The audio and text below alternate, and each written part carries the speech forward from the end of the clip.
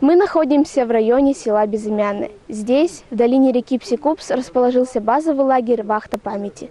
Поисковики из Краснодарского края и других регионов России приехали сюда на слет юных поисковиков. Пятая межрегиональная учебно-тренировочная «Вахта памяти» посвящена 75-й годовщине освобождения Краснодарского края от немецко-фашистских захватчиков.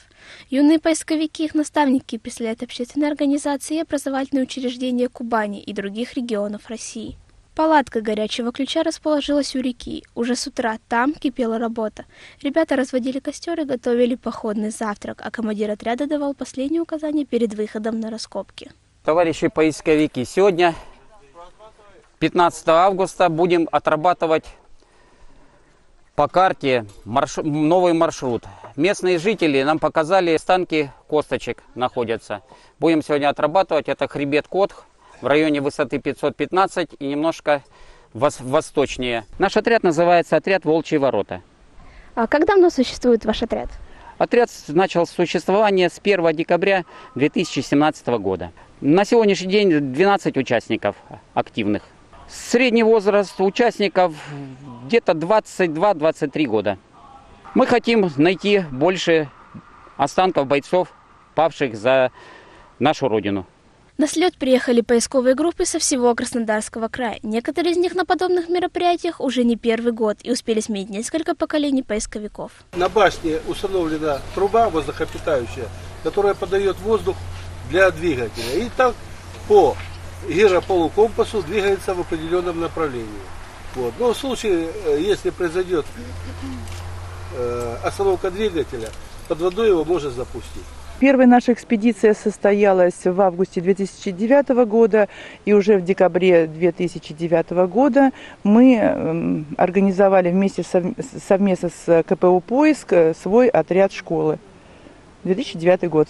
Но за эти годы у нас 35 ребят, это которые прошли уже аттестацию на право проведения полевых эксгумационных работ. И сейчас более 60 это школьный поисковый отряд, в том числе 25 человек это школьный поисковый класс. Такой вот у нас один уникальный в крае, школьный поисковый класс. Весь класс это поисковый отряд. Возраст участников у нас от 4 класса это 11 лет до пенсионеров. Разброс очень большой. Мы уже вот на такой большой вахте памяти второй год. И в этом году специально под наш класс, под наши школьные поисковые отряды была еще вахта памяти 3 июля мы проводили в станице Шапсукской. Так что уже можно сказать, что из детских отрядов мы один из самых опытных.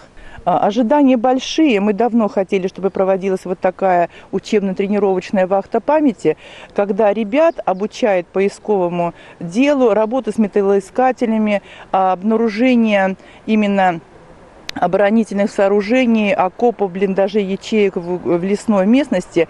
Уже более опытные сюда приезжают инструктора, прошедшие специальную подготовку, и занимаются с ребятами по группам. Так что у нас ожидания от вахты памяти достаточно большие. В работе лагеря приняли участие поисковые отряды из разных регионов России.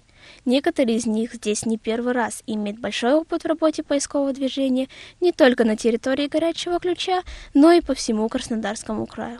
Для меня, прежде всего, это работа с подростками. То есть мы работаем весной в Новгородской области, работаем по местам боев. Август месяц, 7 год мы приезжаем в край Краснодарский, работаем в районе в Туапсинском, Горячечно-Ключевском, в Крымском районе. То есть основная задача – это работа с подростками.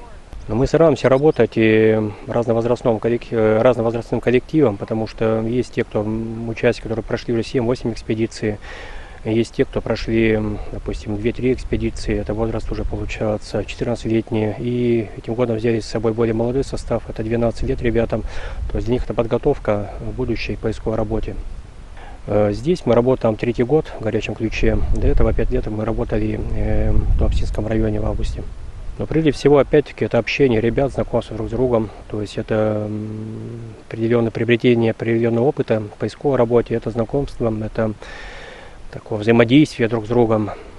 Основное вот это то, что здесь много коллективов, много ребят с разных мест, и общаясь друг с другом, они получают определенный опыт.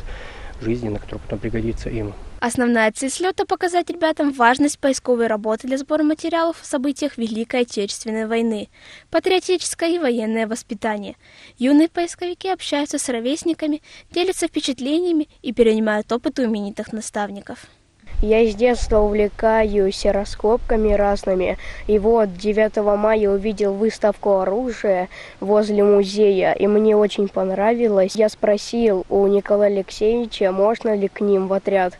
Он согласился, и теперь я с ними раскапываю, и мне это очень дело нравится. Я хочу найти как можно больше останков от войны, может быть, даже жетоны солдат, и можно предкам, родственникам этих солдат передать жетоны. Для молодых поисковиков пройдут образовательные программы, мастер-классы, выступления экспертов и презентации передовых практик. Обучающие поисковые работы будут проводиться в горно-лесистой местности, на склонах горы Фонарь, в урочищах Орлова щель, Качканово, на хребте Котх. В этих местах в 1942-43 годах проходили кровопролитные бои с фашистскими захватчиками в ходе ключевых сражений битвы за Кавказ. Наталья Стрельцова, Валентин Свинцицкий, телерадиокомпания «Горячий Ключ», село Безымянное.